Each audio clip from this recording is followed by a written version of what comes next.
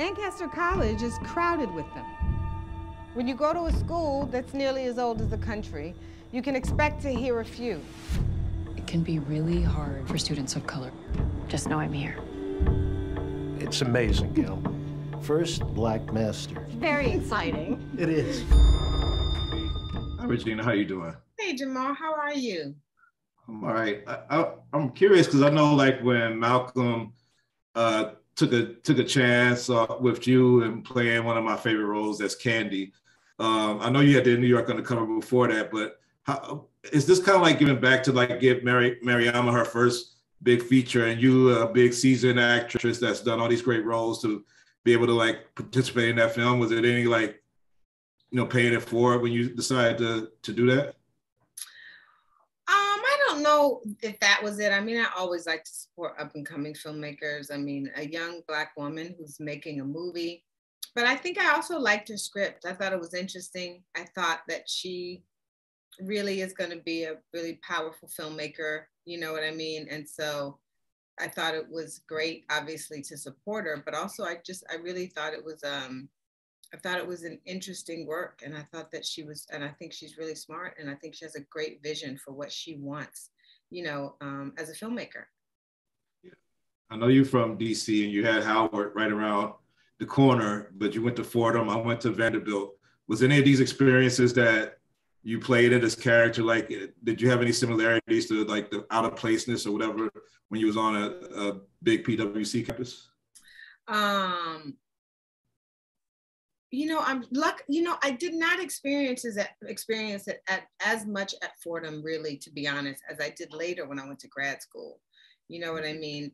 It was very different at Fordham, but of course I had friends who experienced it differently when they were in undergraduate schools. I mean, I don't think that being Black that you don't ever not experience other at some point, you know what I mean? Whether it's at a store, at school, in a cab, I mean, at your campus. I mean, I think it's not, or seeing someone you love experience it, whether it's your brother or your dad. I just think it's so a part of your experience. That's what I liked about Gail, that it was so a part of it that, you are taught, well, just move, endure it. That is what you must do. But I did love that Mariama was able to put those experiences so subtly in a film, and show how often it is suppressed and not necessarily dealt with. And then, to show how a character like Gail, who thinks that she's the example of change, and she really realizes, well, it's actually the root that needs to be changed, really isn't changing at all. I'm like a bandage to a problem that is recurring. I'm just worried about Jasmine. Yeah. I mean, who knows what she's going through? Kind of makes that grade dispute make sense.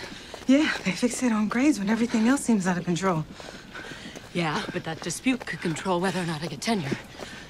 Liv, do not be dramatic, all right? You'll be fine.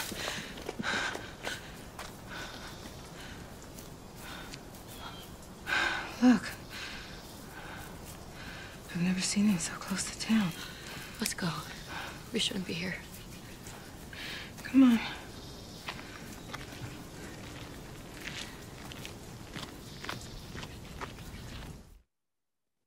How did you feel with the short hairdo and everything, the look that we haven't seen you as on screen? Like, how was that to give that look to and pull off the part? Well, I mean, I did feel like it looked and felt like Gail, not like Regina, and it felt really right. It felt like she, with her hair natural, would represent diversity for the school. Watching it, of course, it's like, come on, Gail.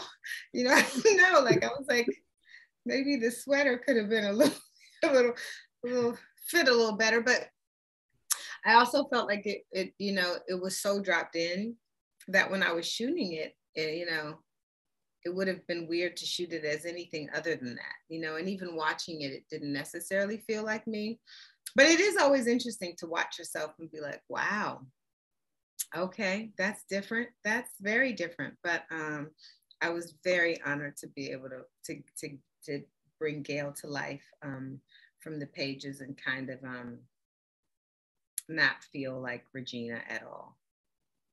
You're always one of my favorite interviews and favorite actresses. I think you do great interviews because of that NYU journalism degree.